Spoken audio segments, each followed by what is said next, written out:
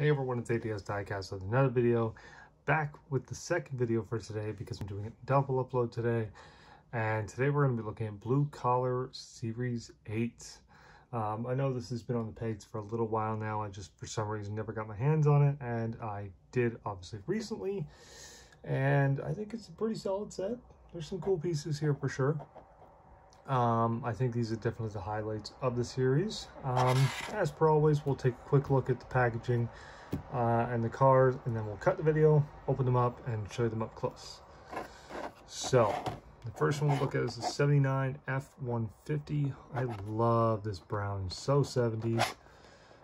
Little white wall there, cool wheels. Yeah, one of my favorite truck castings from Greenlight. Something's pretty dang cool. They haven't changed the packaging at all from the Blue Collar series.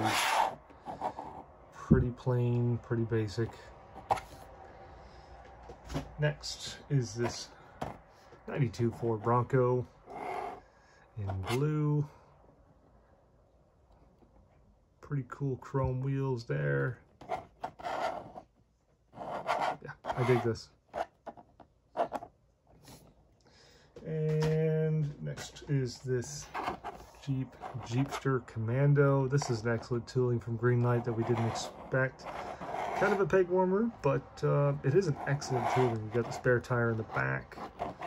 Well executed, like this one, of course. It's blue, my favorite color.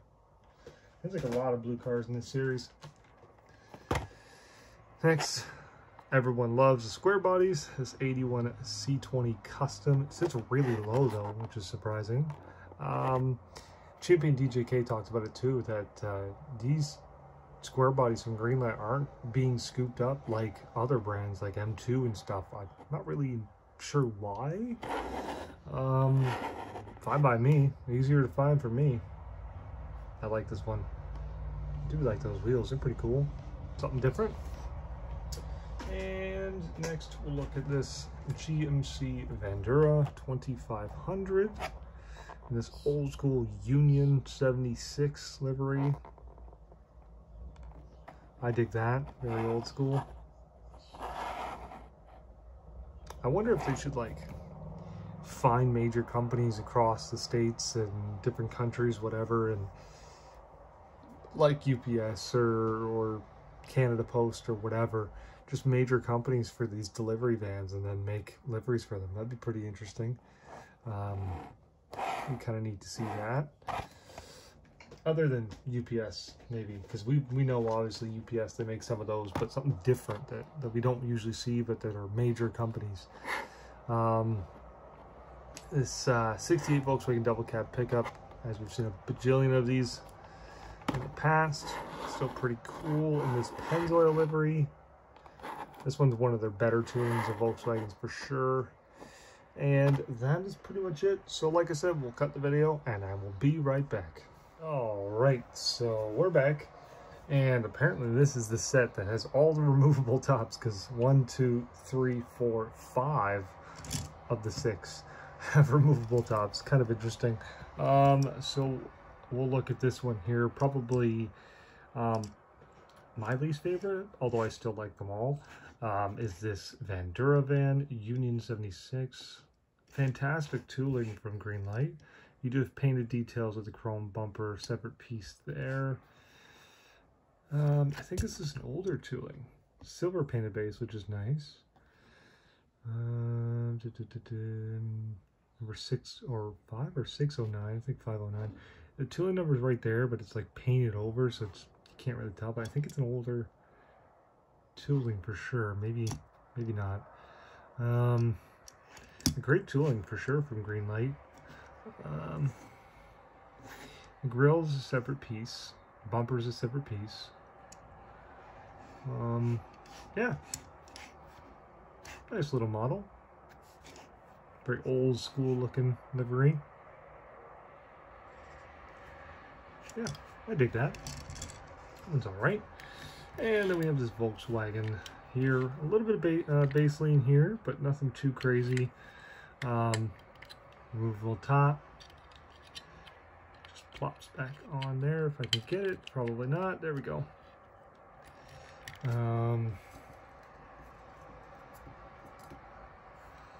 Seems like the front windshield's super faded, but not a big deal. Lens detail, sever piece front bumper. Nice trim there. Pennzoil livery. I'll probably swap out the white walls. No lens detail in the back, but you do a separate piece bumper. Yeah, this is their more highly detailed Volkswagen tooling, bus tooling, I should say. Yeah, that one's okay. Not the most exciting, but still pretty nice. Next, I'm gonna jump over here because I'm gonna save that one. We have this Jeepster Commando, I think it's called. Is that what it's called? Jeepster, yeah.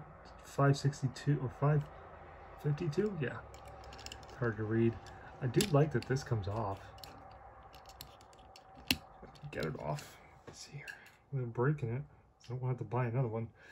So this little piece comes off here, and then you have this standard Jeepster Commando. And hold up, I'm gonna get something for a minute. Give me a second.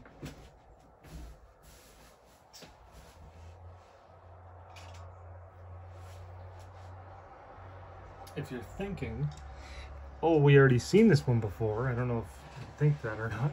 I thought it was the same as the one I already had, but it is actually different. I don't know why I thought it was the same as this. I'm like, why have I seen this before? But I haven't. They're completely different. So this is more of like the pedestrian, this is more of like the work truck. So that's pretty cool. What was this from? Oh man, I can't remember now. Gosh, I've had that one for a while, I can't remember now. No opening parts, just a removable top. This back doesn't come off, but I do like that. Spare tire in the back. Painted details, separate piece bumper. Nice looking hubcaps. Just simple tooling from Greenlight, but very, very well done. Even painted details in there. Yeah, that one's pretty nice. See if I can get this top back on now. Probably not. I'm probably going to have to fight it. No, wait. I think that's the way it's supposed to go. Yeah, one's pretty cool. I like that tooling. Oh, now the top fell off again. Oh man, what did I do? Oh boy. There we go. Look at this Ford Bronco next. This thing just kind of sits on there. Comes off. You have a seat in the back. No tire, because the tire's there. Oh, that's the Jimmy. The tire's there. This just, like I said, sits on top. You do have pretty cool looking wheels. They're almost, I don't think these are factory. These might be custom wheels. Get rid of that. It's annoying. Nice Bronco emblem there. Lens detail with a separate piece grill and separate piece bumper. The grill on this tooling looks amazing. I like that blue. Even the interior is pretty cool color.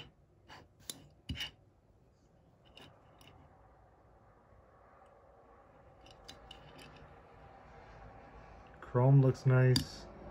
You know, these little hinges here that they molded in, or they made a separate piece for. Yeah, I dig that.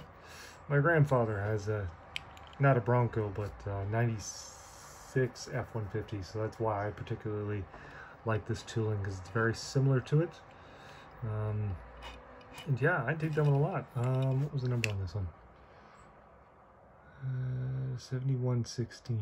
183 is the tooling number. Tuck that one off on the side. Then we have this square body Chevy. What is this? C20. 2798 is the number there. This one's very low to the ground, but a near flawless roller. This does come off. Just kind of sits in there.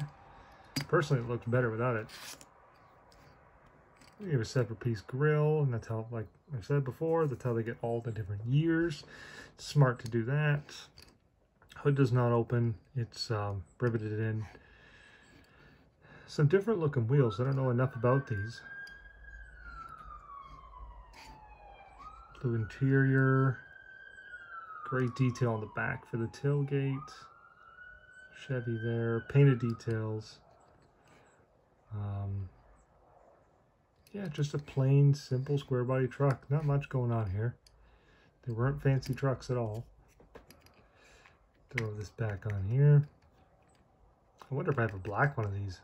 I could probably throw on from a different truck. It would look good with the black one. And next we have this F-150 1979. 1930 is the number there, 1930. 152. I dig this. So 70s. Again, removable top.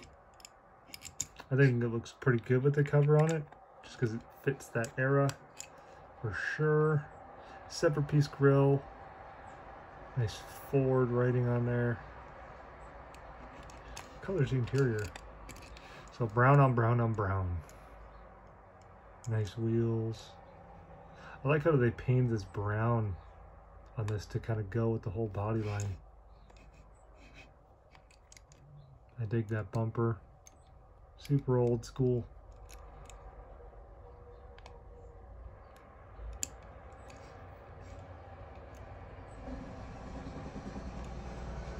Such a cool old classic looking truck. And that is pretty much it, guys. Yeah, I definitely dig these three for sure. Those look fantastic all together. And I'll have to put them in the display case shortly. So yeah, that's pretty much it. And I hope you guys enjoyed watching.